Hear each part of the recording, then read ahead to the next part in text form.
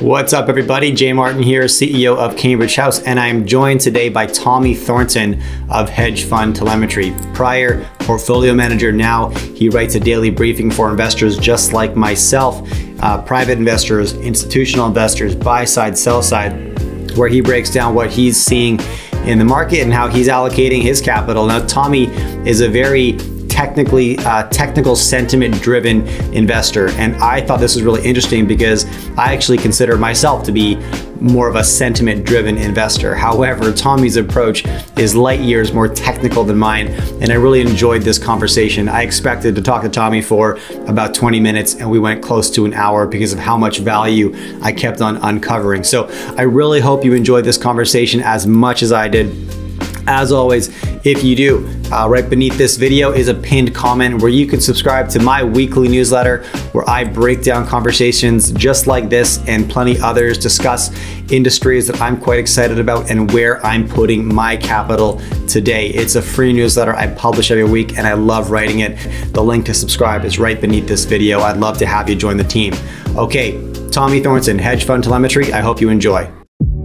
What I love to do is introduce the right people to the right people. I assemble the smartest people I can think of or reach out to carry that conversation, and that's exactly what I've done today. Please give my panel a round of applause. Welcome.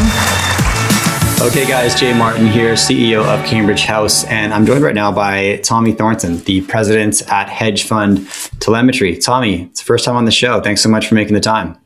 Hey Jay, nice to be here, and thanks for having me. Of course. Yeah. Now, for anyone who's not familiar, only because it's your first time on my show, even though you're on a lot of comparable channels all the time, Real Vision being a main one, which we just talked about. But give us the highlight reel, Tommy, the 30-second commercial. How do you spend your time? What do you focus on? Well, Hedge Fund Telemetry is an offshoot of the research that I did for over 10 years at a hedge fund where I was a partner. And I look top down on the markets, macro markets, and I have a focus on US equities, long, short. I'm a contrarian, and I use some esoteric technical models, such as Tom DeMark. And I also am a specialist looking at market sentiment. Okay, yeah, and that's what I know you for is the sentiment. And actually, you know, just to Raoul Paul from Real Vision calls you out as being the analyst in terms of gauging sentiment, the analyst that most investors follow or should follow. So what do you watch then? Because it's funny, I consider myself to be a sentiment-based investor as well, because I watch trends, I watch retail investor dollars moving this way and that. And that helps me make my decisions in terms of like validating a thesis. If I'm bullish on something, that's great. And maybe the macro fundamentals are in my favor, but I also want to make sure I'm a year early. I'm not 10 years early, right? So how do you gauge, and then how do you utilize sentiment, Tommy? I look at all the market sentiment polls out there. I use the daily sentiment index data from Jake Bernstein, who's tracked it daily since 1987. And I remember back in my early days, early 2000s, I met Paul Tudor Jones, and he told me that he loved the daily sentiment index. So it comes in raw data. And so what I've done is I've converted all that data onto charts. So I can see when the average, and they're not polling Paul Tudor Jones or Ray Dalio or Stan Druckenmiller, but they're pulling the average investor on about 40 different markets. So when it gets to the high 90 level, that is an extreme level. Now, sentiment is a condition, and that's very important because it can stay very bullish or it can stay very bearish for a considerable amount of time. It's when that turns, either the bullishness turns down or the bearishness turns up. And you want to follow that trend. And I use triggers such as DeMark indicators and some other very basic technical indicators, sometimes a moving average of the sentiment when I see the actual raw price drop below the moving average, and the moving average of that sentiment, so let's say a 20-day moving average, starts to decline. I see a trend develop, and that's what I tend to do. And for example, everybody's been talking about lumber lately, and everything is, oh my God, lumber prices are going crazy. And they went so high, and the sentiment stuff that I got was around 96% bullish. And it stayed at that, it was sort of pegged at that high level for a few weeks. And then we had some other indicators that said, hey, this is getting a little toppy. And it crashed, I think, almost 50% from the highs. And we're now, I think the sentiment hit 6 just a few days ago. 6, like single digit? Single digit. And another thing is, back in, I think it was December of 2019, market sentiment on the S&P was elevated over 80% for quite a while. And then we started to see some divergences happening. We saw some DeMark signals occur. And one of the things with DeMark signals, I track and show every day the number of individual S&P stocks that have upside exhaustion signals. And we had just a huge number. And this was right before COVID hit. So we started seeing divergences happening. Market sentiment was really high. And then everything started to fall apart, as we know, based off of COVID. And that was the catalyst that did it. But we were in advance of that. Now, in March, all I could see were, on the other side, buy exhaustion signals happening. So in other words, everything was going down so fast that this was saying the market was getting exhausted. Market sentiment was at 4% on March 23rd. And that was right before the Fed came in and gave their monster stimulus and said they would support the market, and the market went up. And within a couple of days, the market sentiment went over the 20-day moving average of sentiment, and it really never looked back. So we really had, back at times where the market is so elevated, and I would call this period right now very elevated, we don't have a lot of people that will agree with us on that. If we say, look, this is elevated, there's risk to the downside, I don't usually get a lot of people that say, hey, you're right on. I'm not going on CNBC because they would just laugh at me. And, that's, typically what happens on those big shows. But in March, we turned bullish because we had enough evidence on the downside to say, hey, look, we're seeing upside potential here, even though it's a pandemic. We don't know what's going to happen. You're talking 2020 still, right? Yeah, March 2020. And we went out and we put together a basket of the best quality companies that we could find. And those were Apple, Microsoft, things that you just always wanted to buy. And this was an opportunity. So we turned bullish.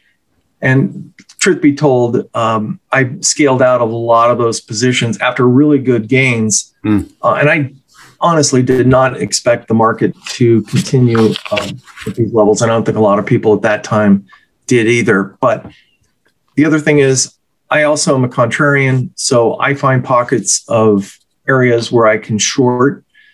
We just covered a bunch of transports.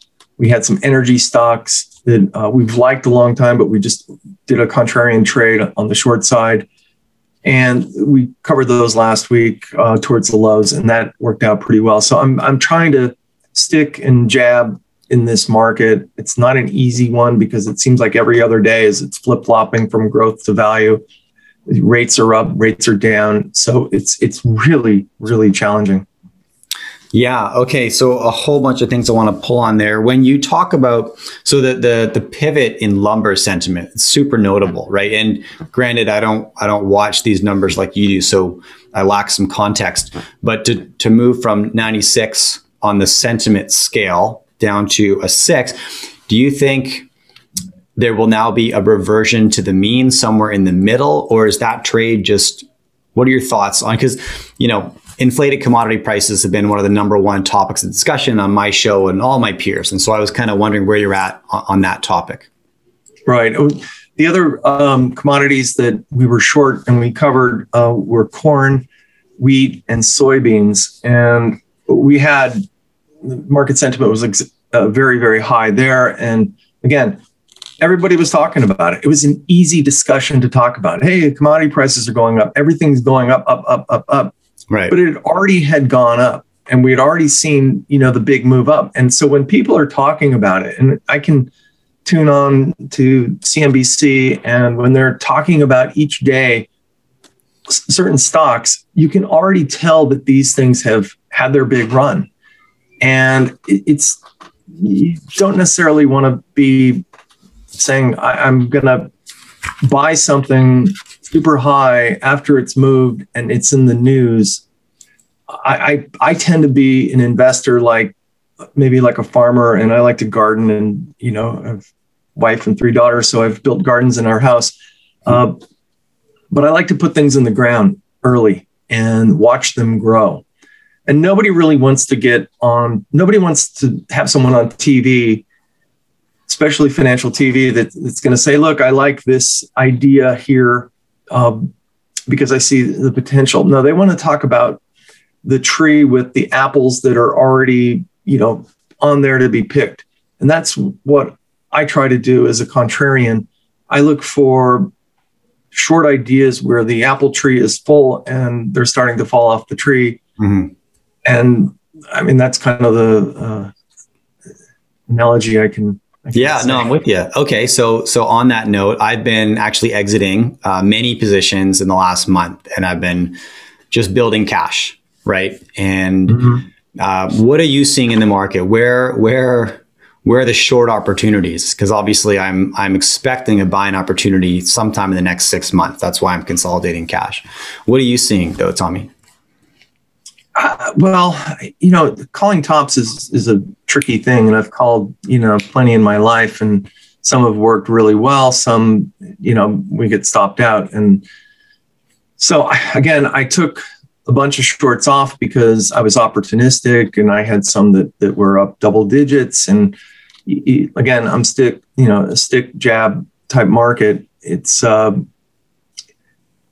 what I think's a risky place right now is that there are a lot of people that are crowded into technology stocks, some of the big mega cap stocks, and we're going to have Q2 earnings coming out starting in about a month.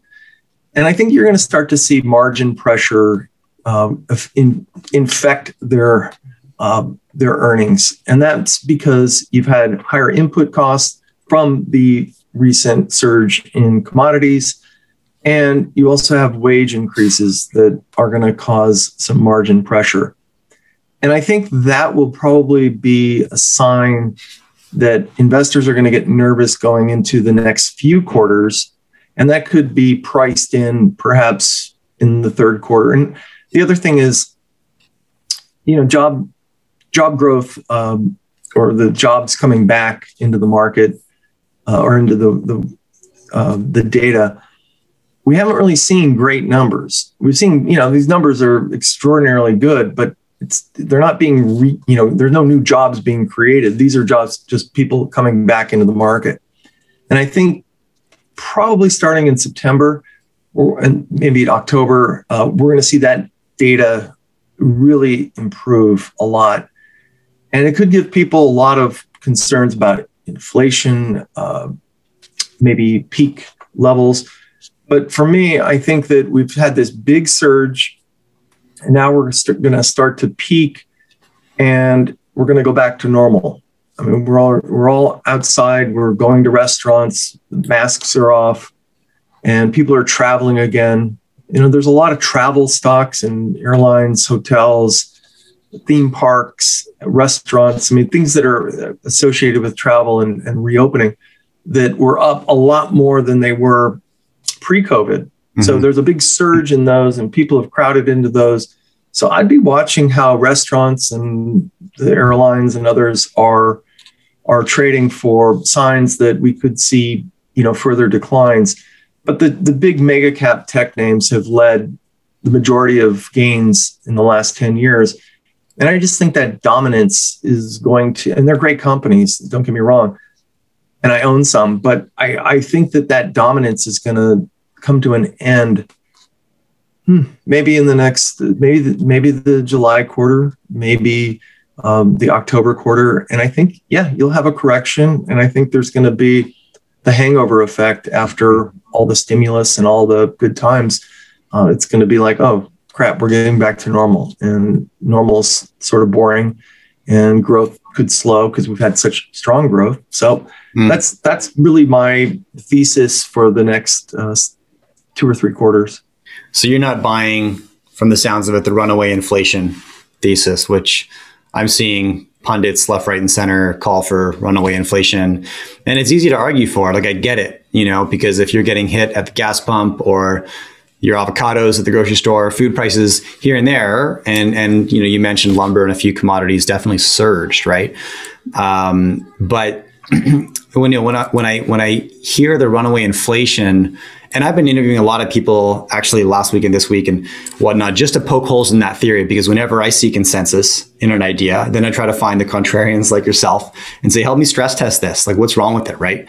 And so I've had all the last deflationist standing on the show, from David Rosenberg, Jeff Snyder, Dr. Lacey Hines, just to poke holes in the runaway inflation theory. And they've done a great job. I mean, it seems very logical when you think about it critically, that there's, first of all, deflationary influences all over any technology-based service, right? And that, you can't ignore that, but it's less offensive to you because when you pay less for something, it doesn't hit you in the, whereas when you have to pay more, you remember that and you point your finger at it and say something's going on here, right? But obviously you're not buying into the runaway inflation thesis. There's the transitory and the structural debate. Okay. And a few of the people like David Rosenberg and Lacey Hunt, I've read their work. I've also read the runaway inflation people that are, gold's going to go to 3,000. The dollar's going to go down. Everything is, I see both sides. And what I tend to find, and you probably will agree, is they generally have the same opinion always. They don't ever change their mind. And that, to me, is something that you have to have a somewhat open mind to, and see when there is inflation, you want to, go on the inflation scare, and there's going to be deflation. And I've seen both. But then again, the people that have talked about the end of the world for, with deflation or inflation, you got to take them with a grain of salt, and you have to, balance that out. Now, for me, I think that inflation right now, there is some transitory stuff. I don't think used car prices are going to continue to go up 10% every month. I think hotel prices are going to start to moderate. I think airline prices will start to moderate. Again, we're going to come back to normal on a lot of stuff. Corn, wheat, soybeans. It's going to be one of the reasons why I was short those, besides having some other signals that I tend to use, seasonality. These things tend to go up into the summer.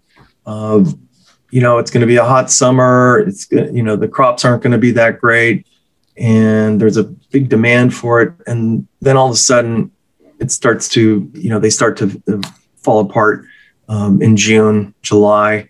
When there's a bountiful crop. Sometimes that's off, but it's a really good, predictable thing. Now, wages, that I think is a structural inflation situation right now. And I don't know if the Fed or the government really is behind the need to keep paying people to sit home, so companies will entice them to come back to work by paying them more. I mean, one thing that we've had in this market, in the economy for 10 years, coming out of the 09 low, wages haven't gone up anywhere. I mean, I shouldn't say anywhere, but you've had deflation in wages based off of, I guess, a longer period of time. And that's been a big problem with inequality. You have the top, tier people still making tons of money, and the rest of everybody gets beat up and needs more government assistance. So I will say this, that part of the reasons why I think the jobs numbers will improve is I think that you'll see the government start to pull back on some of the free jobless benefits that they're getting. Now, I know some people that have been taking unemployment, younger people I know, and I'm like, hey, what's the story with the job search? Because they lost their job during the pandemic. Well, I'm getting pretty good money on unemployment, so I'm really not in a big hurry. But that's going to end, and I think there's going to be a big rush to find a job come September. And also, you're going to have teachers back, and teachers have been unemployed and taking unemployment. So that, I think, is going to be a good thing right there. So, yeah, go on. I appreciate it. No, okay. So, before we hit record, you mentioned you were reading Daniel Kahneman's new book, Noise. And, I was excited because I just finished Thinking Fast and Slow. And it's a book that I really value, and I've read a handful of the chapters a couple times already. And I'm looking forward to reading his next book, Noise, which is really all about behavioral economics, or at least Thinking Fast and Slow is. And I imagine Noise is kind of a follow-up to that. Why do you value understanding behavioral economics as an investor, Tony? And what has it done for you? I studied political science and economics in college, and I took some psychology classes. I didn't take enough psychology classes, in my opinion. And there's a lot you can really see if you open your eyes, you read, you see how people are behaving. And I think the meme stocks and the crypto craze has been something that is a really good example that reminds me of back in the 90s and 2000, when people were making money hand over fist, day trading. They were leaving their jobs because I'm just going to day trade. And we know how that turned out. But the problem I see right now is, and it goes into the Dave Portnoys and these other pumpers that say that you go on TikTok and you see all these people that have started trading in the last year and saying, this is what I do, this is how much money I'm making, and yada, yada, yada. That's late stage. That doesn't last.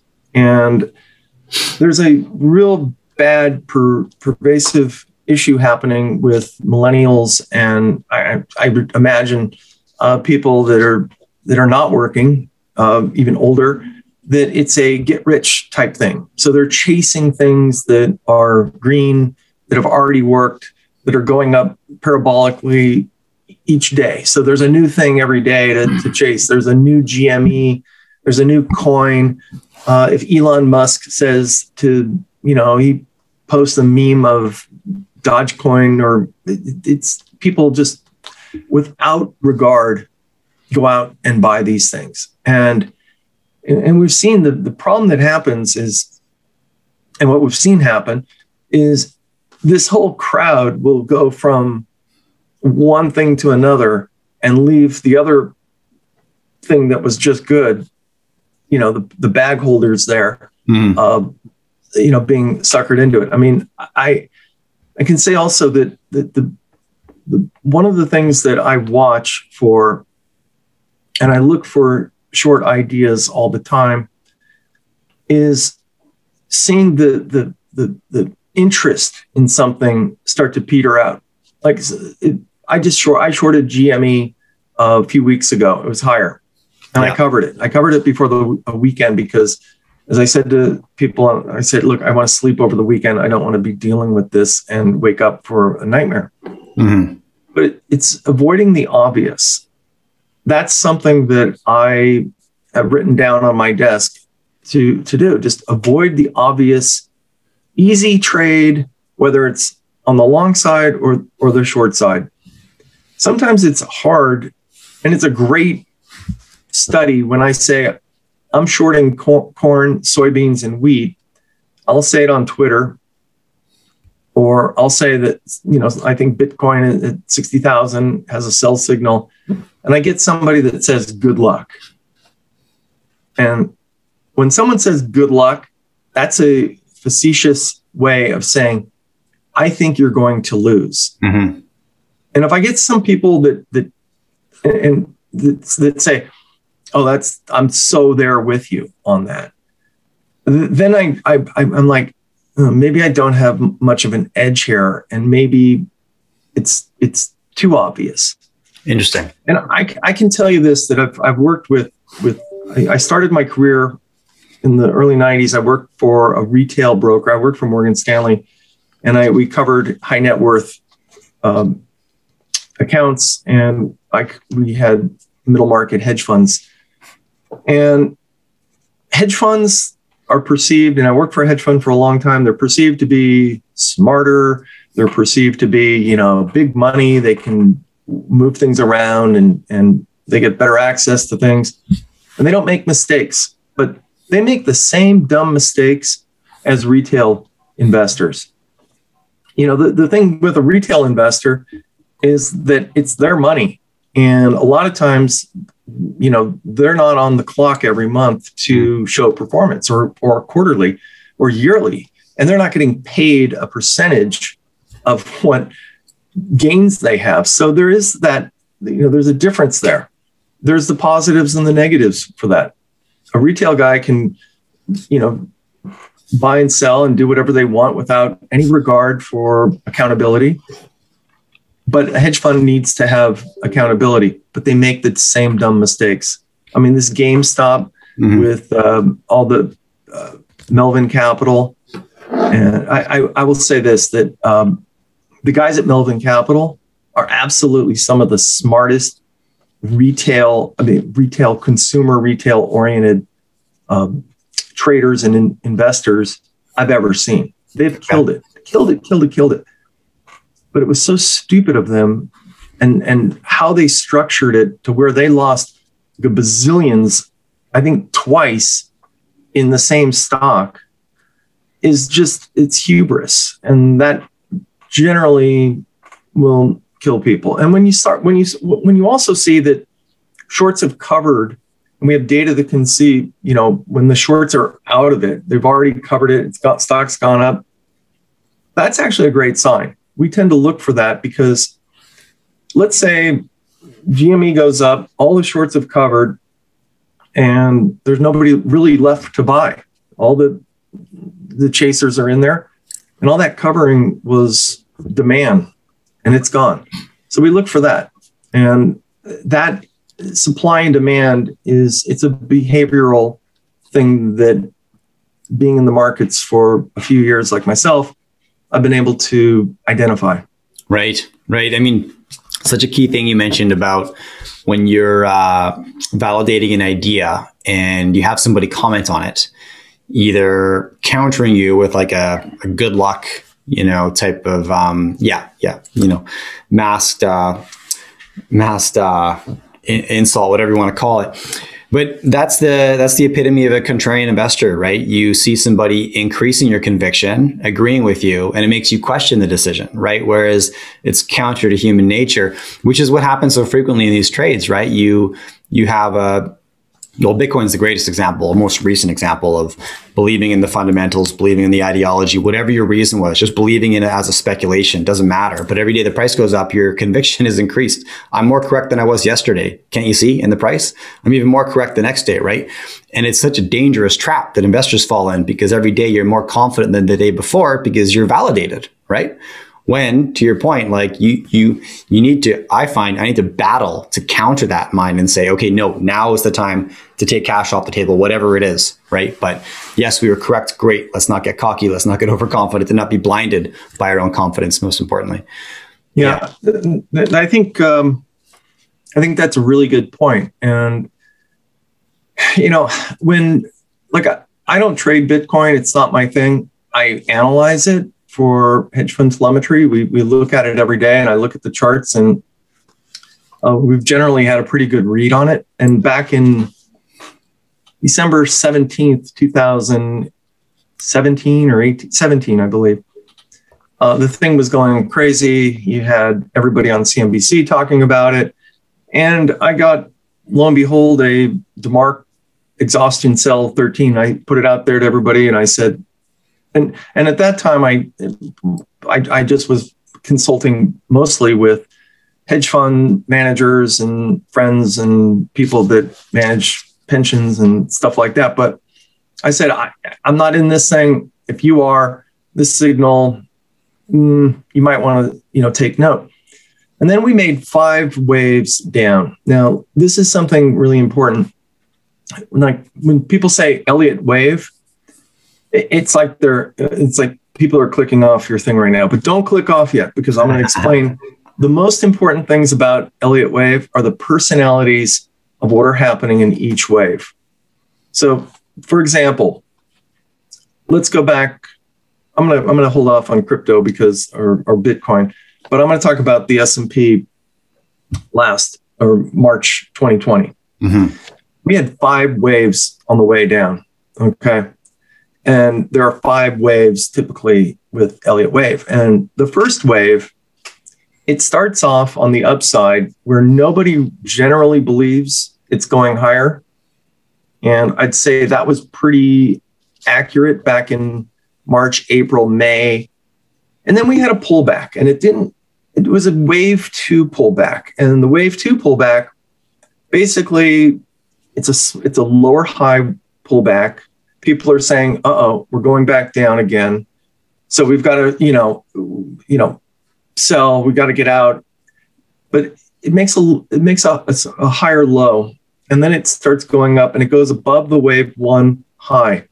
And that's wave 3. And wave 3 generally is a wave that can last a lot longer, and it gets more people on board. Not everybody's on board yet, but it's a good wave, and people are making money. They're getting back into it, and their conviction is going higher and bringing more people in as it goes higher. Now, then it stops, and then we have another corrective pullback, wave 4. And that's a tricky one, because a lot of people think it's over. They take their profits, but it's a very shallow pullback. And then we move back above the previous wave 3 high, and we're in wave 5. And wave 5 is when generally everybody's on board. It can last a while. The people that have been on the sidelines generally get back into it. And if you think back over the last, year and a half, or actually year and a quarter, we were in wave 5 because you saw a ton of retail money come into this market, generally around October through January, up into the peak of the meme stock craziness. And then it started to get a little bit harder. And that, to me, was 5 waves higher. And I always tell people, I'm like, go to the Wikipedia page for Elliott wave. Don't look at all the Fibonacci garbage. You'll just get, you'll get lost. Mm-hmm. But look at the personalities. And if you can identify the personalities that are happening within each of those waves, it's really helpful to understand where you are in a trade. And it works the same way on the opposite side, on the downside. So I look at that all the time.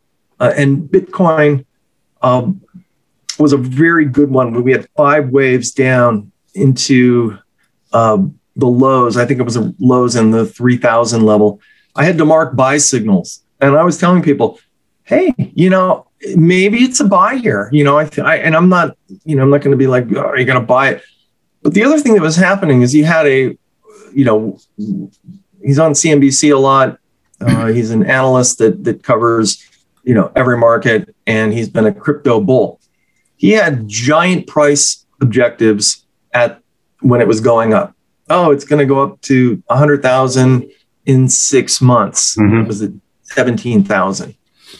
And when you see people make these really high price objectives or really low price objectives after a downward move, that's a sign in itself as well when you're in a final move.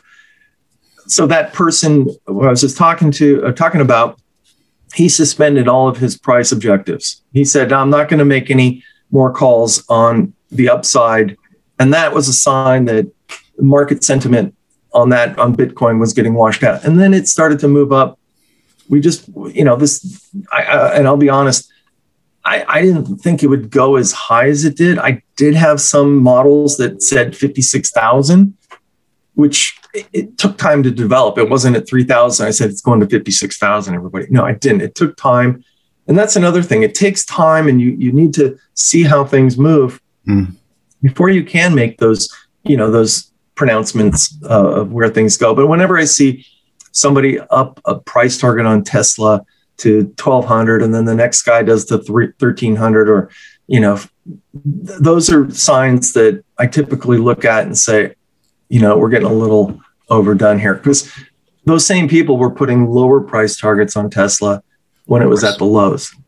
Which is very telling. And it's a big trap that I always avoid this, because there's two things at play, right? When it comes to financial commentary, there's people who have strong belief what they're saying is true, and whether or not they're right, they're honest about it, but that's the minority of pundits in my experience. The majority understand they're in the media business, and they're in the media business first before financial analysis. And so being as sensational as possible is better for business, right? Runaway inflation is a hyper sensational headline. Bitcoin to 100,000, hyper sensational headline. And that's going to get you the click. That's going to get you the readership. That's going to get people excited, especially if you can induce some fear in there, like an inflation thesis, right? If you can induce some fear, all the better. But it's a trap for investors, because getting sucked into that narrative isn't in your best interest. And, it's hard to avoid. And I've got a handful of rules that I follow to determine how much weight should I put on each perspective. But as a general rule of thumb, as long as I've got a basket of people that agree over here and disagree over there, and then I kind of find, craft my own thesis, usually somewhere in the middle, right? And then take my best crack at it. Sometimes, I took level one. I passed level one for my CFA, and that was 20 something years ago. And that's when it was, every year you take it every year. And after I did it, my wife and I had a baby, we were building a house, lots of stuff was going on. And I got recruited to work for a hedge fund. And I never went back for a level two, but I felt like I got a fairly good knowledge of what was happening. And I remember someone who I really respected said to me, it's going to be harder for you to get in there and buy something. You're going to be more skeptical about buying things. And it's true. I have a hard time, honestly. This is, something, if you were my therapist, I would say I have a hard time buying into bubble stocks or high valuation stocks. And I have a higher threshold that I need to get over before I can say with, certainty or with conviction that I want to buy something or I want to short something. And there's a lot of people that say, oh, I need 100% of all my indicators to line up perfectly. Valuation, momentum, whatever, people focus on. I tend to say that I need 70%. If I get 70% on something, I'm going to take it. If I get a majority like that over 50%, I'm going to take the trade. I'll do whatever I need to do and put that trade on. It's the people that look for the 100% certainty. And that's another thing. And like financial media, they're broadcasting 100% certainty after the move. Right. So I think that's a pitfall that a lot of investors get in. And look, my daughter's 21 and she's a film major in college. And when GameStop was going up, she FaceTimed me and she goes, Dad, what's this GameStop? What's going on here? Because all of her friends that were, kids in school were on their Robinhood trading GameStop, making money with it. It was the first time she's ever asked me about what I do. And that was like a thing, this is like getting to a point where it's gotten weird. And right. And weird is like maybe, exponentially, but it was when you see those things. And also when you see markets that are getting absolutely mauled, and it's been getting mauled for a bit, and you start to see it in the press, if it's on nightly news, take the other side of that trade. I mean, GameStop was on nightly news. And if you took the opposite end or side of that trade to the day, you would be, making money on it. It's not easy. It's not easy, but it's when it's broadcast on the news, it's kind of just wake up. You see the sign. Yes, 100%. I love that. And I always find it useful to ask the question, how can I be competitive here? Right? If I'm looking at an idea, what about me and my situation and my network and this idea is going to put me in the top 5%? Why can I be more competitive? Whether it's looking at some early stage speculations or whatever it is. It's like, but trading game, like I would never personally, I didn't touch it because I'm like, I don't know how to get ahead of the herd on this. I have nothing in my arsenal that's going to give me the edge over the competition. And so I'm staying off that court. I'll go find a court where I can outperform the majority. Your comment. Go ahead. That's actually a great.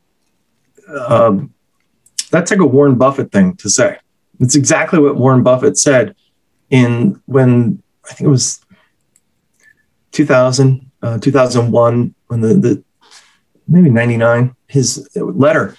They don't know technology. They didn't know technology. That wasn't their forte. That wasn't their specialty. I don't know crypto, and I don't know how to value it. And I'm skeptical about the regulation of when that's going to come. So I just avoid it. I find other things that work for me. And there's a lot of people that have been touristy in let's say commodities this time when it's going up. Hey, let's try these commodities. Let's see how that works. Right.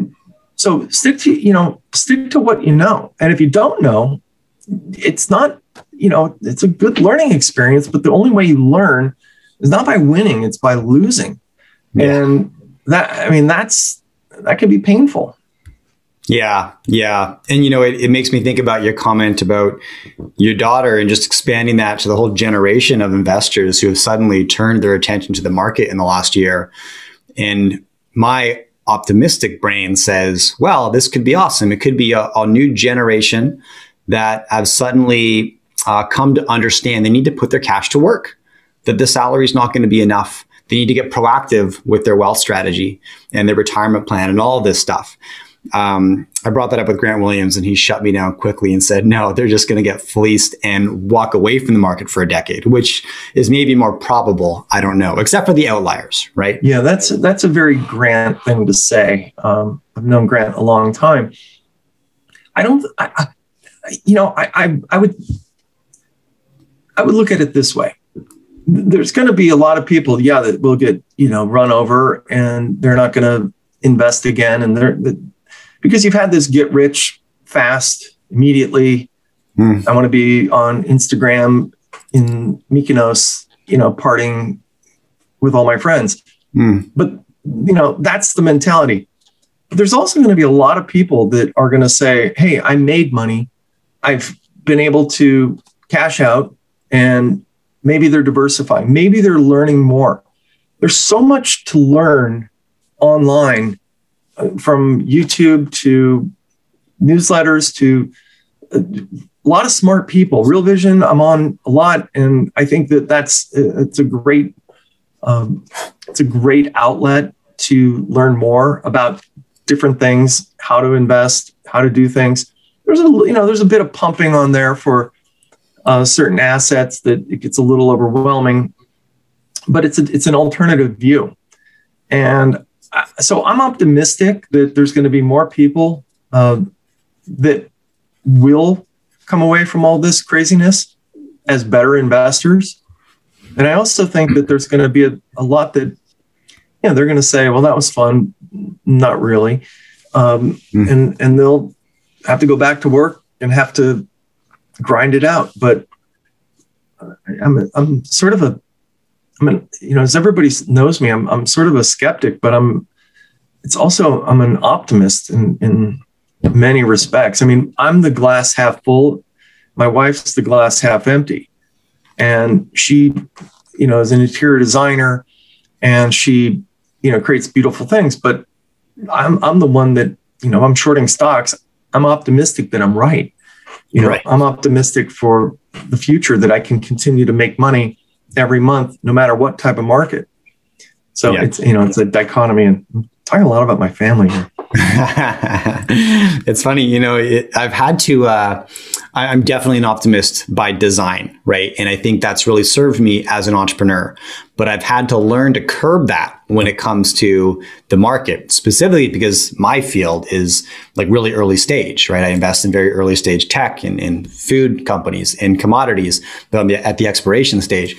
And in that, when 95% of these companies aren't going to make it, and my job is to find that 5%, being an optimist can hurt, right? When you look at a model or a business plan, you can say, well, it looks really good. All you have to do is solve these 3 things and it's a home run, right? Because the entrepreneur in you knows it's your job to run through brick walls.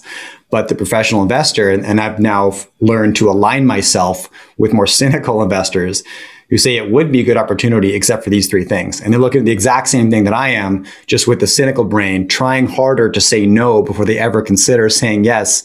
And that was probably the first real tangible lesson I learned as an investor was you got to turn your entrepreneur brain off and you got to think about this differently, right? Yeah. Yeah, that's a good point. I've invested in a few private companies. And one of the things that I generally start with is who's running it, Yes. Who's behind it. 100%. And the ones that I really like have already been successful doing other things, and they have money behind them.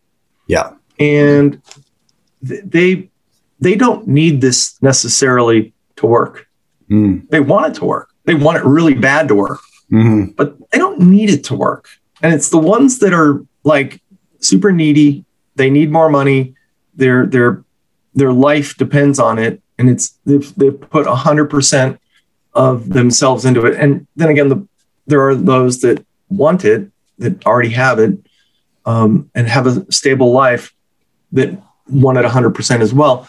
Yeah. But that's where I tend to start, and I start to look at the management and the depth of that. I look at the need out there for this product or this service. Who are their competition? Is this a company that is coming into a saturated market? Is it a company that's going to change the world? I get a little worried about those. Sure.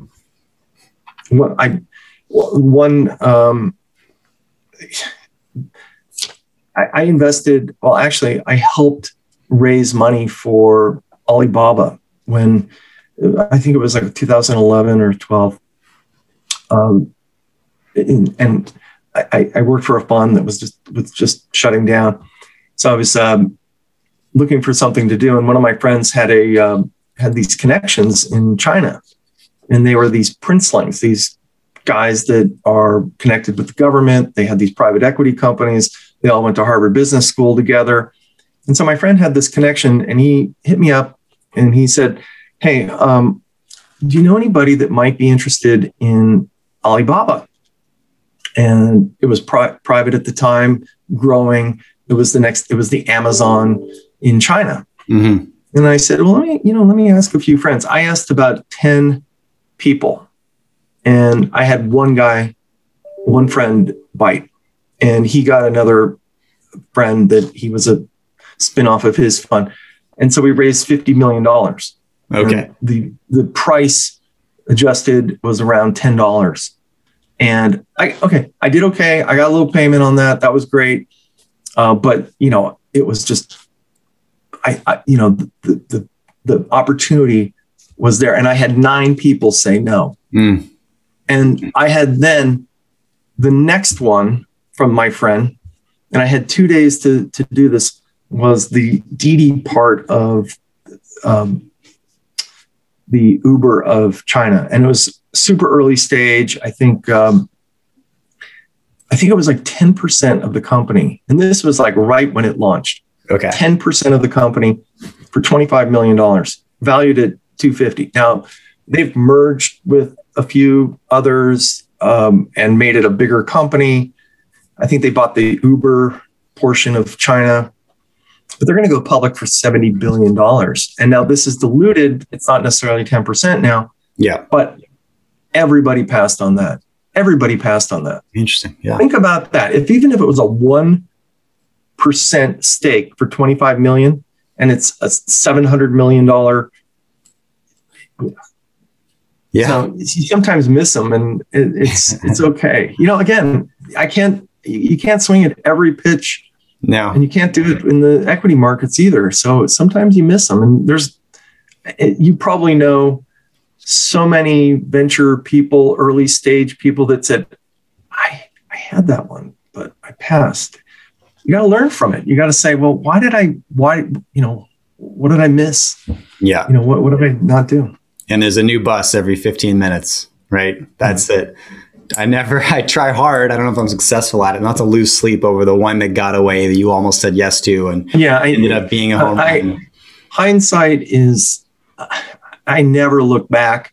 Like, I don't have any regrets. I have no regrets. I've traded a bazillion amount of shares of stock in my life. And if I held every single share, I could look back and say, oh God, I'd be so rich if I still had Apple and, Amazon and all these things. But, my business I look at things monthly and quarterly, and I can't handle 50% drawdowns. That's just not in my DNA. No. And that's it, right? Like it's not a get rich quick scheme. That's what it comes back to. We touched on this. It's a get rich slow scheme or a go broke fast scheme way more frequently. Right. And, yeah, I'm with you there. Selling early, whatever. Cash in your jeans, you can still deploy. Cash locked up in a position that's not performing, no liquidity, it's out of play, right? You can't have access to that. So yeah. Okay, so last thing maybe I'll comment on, just because there's been some really great advice for new investors hitting the market. And you just touched on, there's so much to learn, and platforms like Real Vision, which you're a frequent guest on. I know you're on Real Vision today in a couple hours, so thanks for making time for me. But I always tell new investors to determine your market time. Like, how much time do you actually have to dedicate to your portfolio on a consistent basis? Not this week or this month, but on a consistent basis, month over month, year after year, right? And that will largely determine what kind of investor you maybe should be. And if you've only got an hour a day, maybe don't try to be a swing trader or a day trader, right? Maybe adjust your approach a little bit. And I've got my market time. For me, it's very early in the morning. I've got 3 kids and a small business. So by 8 a.m., I'm kind of shot, right? So 5 a.m. to 8 a.m. West Coast time, that's me. I'm in the market, making decisions. But after that, it's kind of a crapshoot where my day is going to go. Do you have rules like that, Tommy, or any advice for new investors who are like, okay, I recognize there's an opportunity to generate more wealth if I understand how to deploy capital, but I don't know what step one should be? Well, I'm a person that's been in front of computer screens maybe 8 hours a day for the last 30 plus years. So, and I'm sitting in front of 3 monster screens right now. I'm used to it. And I sometimes think to myself, God, I've wasted so much time just looking at these things with green and red. It's like a video game for me. But what I would say, the most important things for an investor who wants to do well and not necessarily be in front of the screens all day or looking at their phone, which is really not a healthy thing. Sizing. Size your positions properly. My largest weight that I can put into a position is 5%. Okay. I generally start with a 1% position, sometimes 2%. And let's say it's going against me a little bit. I can add up to 5%. And, there's those people that don't average down. I can average down. I don't mind if I stay within my limits of 5% per position. I also have stop limits. And people, it really varies on how much risk tolerance they want to have. So if you have a smaller position, a 1% position, and you have a wider stop limit because it's a volatile stock or a volatile sector, you're going to be able to ride out some of the turbulence. If you have everything you have into GameStop and you see it go down 10%, which it can do it within 5 minutes or something, you're going to get stopped out. The other thing that I recommend investors don't do is over leverage yourself. If you over leverage yourself, and I'm not saying, leverage is so bad, because I use leverage at times, you're going to win bigger when it's working, but you're going to have that period where it's not working. And it's like you just fell off a boat, and instead of someone throwing you a life raft, they're throwing you a bowling ball that you catch, and you go down a lot faster. So those are things that I would recommend people do. Don't concentrate too much into one particular sector, one particular asset class, and stick and jab when markets get to elevated levels. I mean, we've seen a huge move. It's not the time where you're going to say, hey, I'm putting all my money now into the market. I want to push because I think we're going to go to 4,400 on the S&P. Well, maybe we will, but it's not necessarily the best risk reward at this point. So have that in mind, have insight of what's going on in the world, how people are viewing the world. If people seem a little too bullish in your friend group, that's a sign right there. If people are not talking about the stock market and moving back, going to work in their old jobs, and that's also a sign that maybe things are getting washed out. But it's really just size limits, stock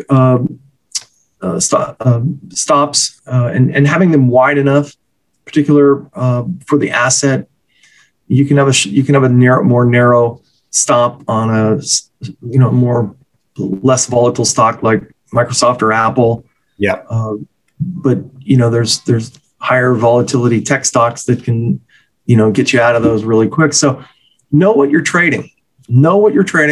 Have size limits that you stick to. You're not going to get, if you put 100% in something and it goes up 100%, you're a genius, right? But you took enormous amounts of risk. And if you have a bunch of stocks, 20 stocks that are going up in sync together at reasonable returns, you're going to do fine. And that to me is really it of my most basic stuff that I would tell anybody, any new investor. I would tell the exact same thing, and it's worked for me, and it's worked for a lot of other people, and just stay in the game. Love that. Yeah, 100%. If you're all in, you can't afford to lose. Look, Tommy, so many gems today. Thanks so much. This has been super valuable. I'm really glad we can make this happen and get you in front of my crew. So thanks again. Love to do it again sometime. Yeah, let's do it. Come find me when the markets get killed. Because you're going to see me say, oh my God, I'm buying everything. I will do that. Yeah, like I said, I'm cashing up. So when that occurs, you'll be my first phone call. As always, if you enjoy this content, please hit subscribe. I'd love to have you on the team. And if you want to take the next step and go a bit deeper with my content, I publish a free weekly newsletter every Friday where I debrief my portfolio. I distill the top lessons I've uncovered from the guests I've had on this show every week. And I talk about sectors and industries that I think are poised to move, areas I'm looking for opportunity, and places that I'm allocating capital. I love writing it. We publish every Friday. The link is right beneath this video. Love to have you join the tribe.